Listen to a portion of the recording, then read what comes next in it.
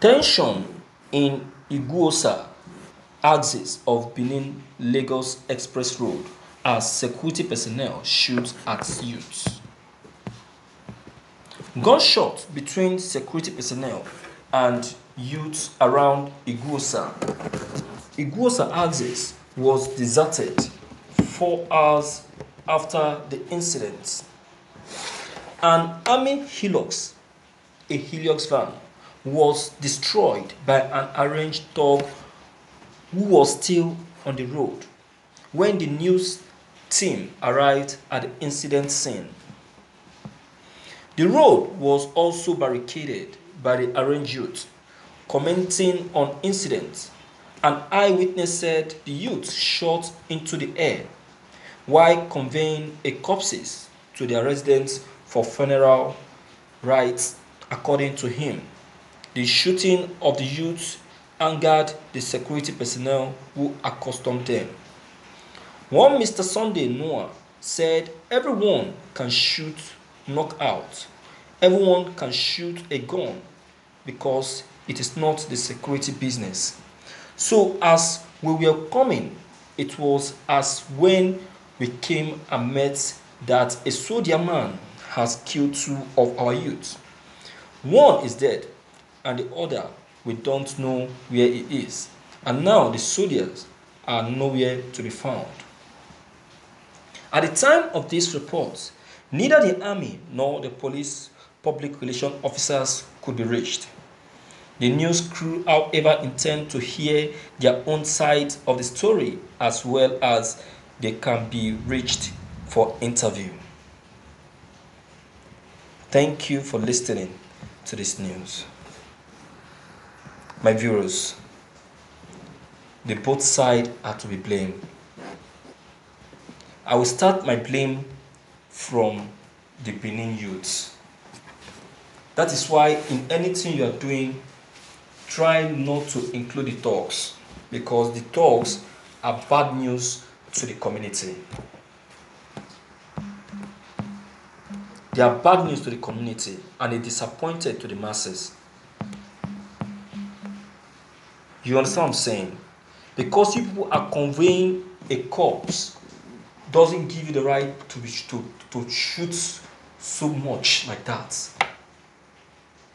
Convey your corpse peacefully. Do whatever you want to do peacefully.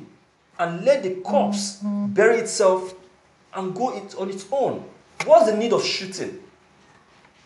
Look at the people that they are the ones that attracted the attention of the military. If they have not shot, the military wouldn't have taken the action that they took. They wouldn't have come after them. Yes, let's tell ourselves the truth. They wouldn't have come after them. They attracted the attention of the military. You understand? So attracting the attention of the military, they got what they want. So that is why, if you are doing anything in life, make sure that the thugs are totally exempted. Make sure that the thugs are not part of what you are doing.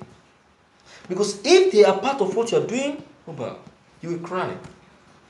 You will fail. And you will be disappointed. Do you understand? So they are the one that attracted the attention of the military. Why? For the part of the military, yes, I will still blame them. Why? Why is that the military nowadays overuse their power. They overuse their power and their chances. That is why I was of this opinion that our Nigerian military should also be introduced to morals. Why in course as a military man? They should be introduced with morals.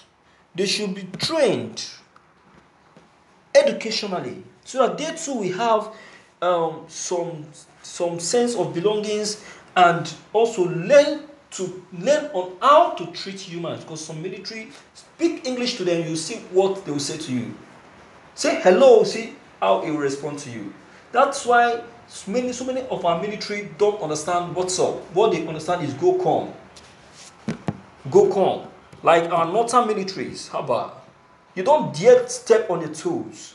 Because of the hard training that has been given to them and torture, they decide to come out to be hard.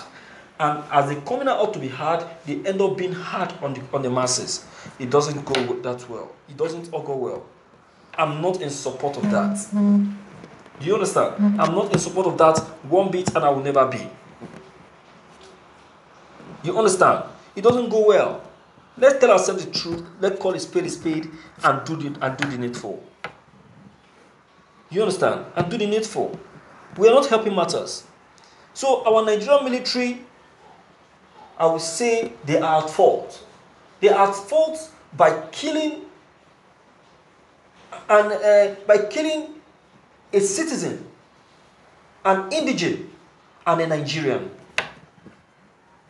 They are wrong, completely wrong. And the soldier man that committed this crime, I want to say that the soldier man should be looked for. He should not be allowed to go scot-free. Yes.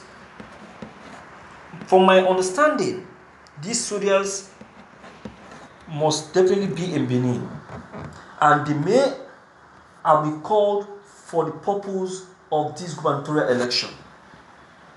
So it is very easy to trap the killer. It is very easy to get hold on the killer. It's not difficult. Let them do the needful. So generally, let me speak to our Nigerian government. See, our country has gotten to the stage whereby we now need to start letting the people know their stand, their position, what they can and what they cannot in the country.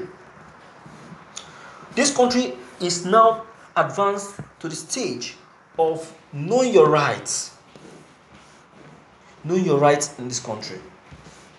So let us not let the federal government not be denying the masses of their rights. That's what I'm trying, that's where I'm heading to.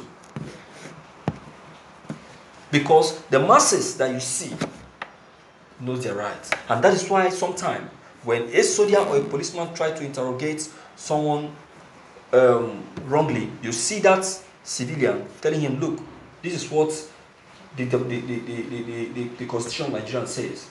I have my rights. This is what my right is, and that is what your own right is. It's just like a SAS officer trying to get hold of a Yahoo boy. Is that their duty? That's not their duty. So let them face their duty. Do you understand? So, my viewers, what's your own take on this news? Please do well to leave your comment below the comment box. Click on the subscription button as well as the bell button to get updated whenever we upload any new video. Thank you.